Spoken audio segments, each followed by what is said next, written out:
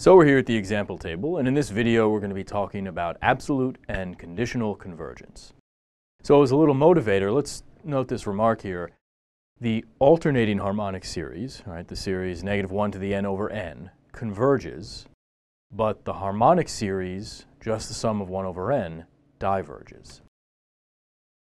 Now also note that I haven't written any limits here under or above these sigmas because we don't really care where we start. Yes, the harmonic series starts at n equals 1, but the divergence isn't determined by where we start. So sometimes I'm going to omit these limits. Alternating version converges, the non-alternating version diverges. This motivates a definition. A series for which this sum, so we take all the a sub n's and we take their absolute values, and a series a sub n for which the absolute value of a sub n converges is absolutely convergent. A convergent series a sub n for which the absolute value of a sub n diverges is conditionally convergent.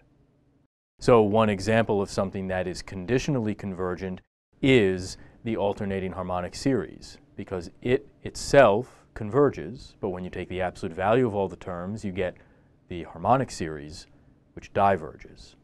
Let's take a look at another example.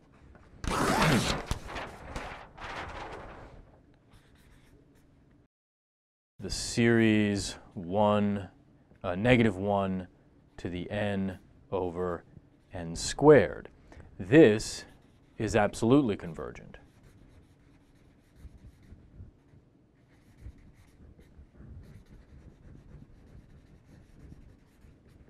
It's convergent because it satisfies the conditions of the alternating series test, but it's also absolutely convergent because if we take the absolute value, we get 1 over n squared, and that's a p-series where p equals 2, and that converges.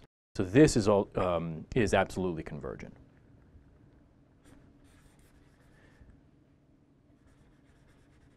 And there's a very nice theorem that we can make use of.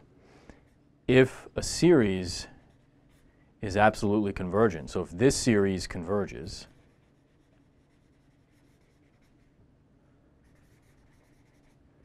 then the original series, just with the a sub n's, also converges.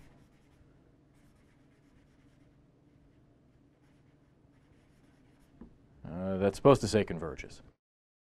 Now, this brings up a very important point. Something can't be both conditionally convergent and absolutely convergent. First, because if this thing converges, then if the sum of the absolute values converges, then the sum of the original terms converges. But also, we define conditional convergence to mean that this series diverges. So something can be absolutely convergent, it can be conditionally convergent, but it cannot be both. If something is absolutely convergent, then it's also convergent. That's what this theorem says. But it's not conditionally convergent. So let's take a look at an example where this theorem comes in particularly handy, and we'll mention all the various theorems that we use along the way to show that a particular series converges.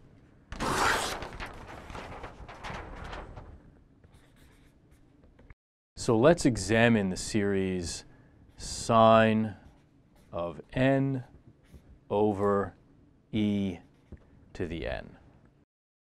Now, this series has terms that are both positive and negative, but they don't follow a particularly nice pattern because sine evaluated at integers isn't very well behaved. So you're going to have some positive terms, some negative terms, some positive terms, but you're not going to have positive, negative, positive, negative, positive, negative. So you can't use, in particular, you can't use the alternating series test on this thing. However, sine is bounded between -1 and 1. So you should think that this should behave something like 1 over e to the n, at least as far as convergence versus divergence goes. And that's what we're going to do. We're going to compare this to that series. So since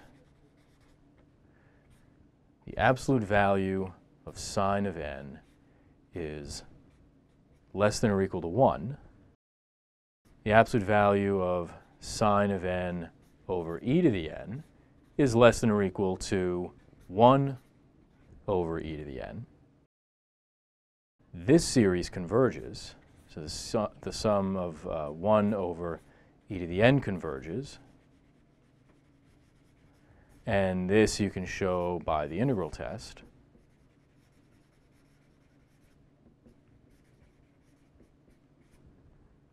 So since this thing converges, by the comparison test,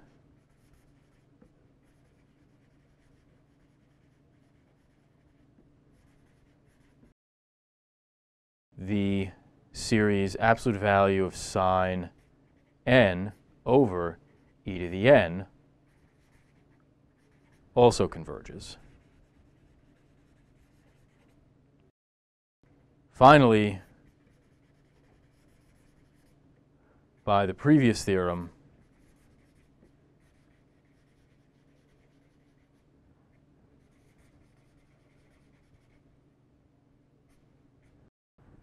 the original series sine of n over e to the n converges.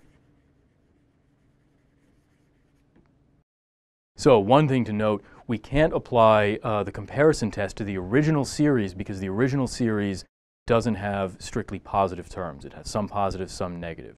So we have to look at the series that we force to have all positive terms by taking the absolute value. And then we can use the comparison test to show that it converges and the previous theorem to show that the original series converges.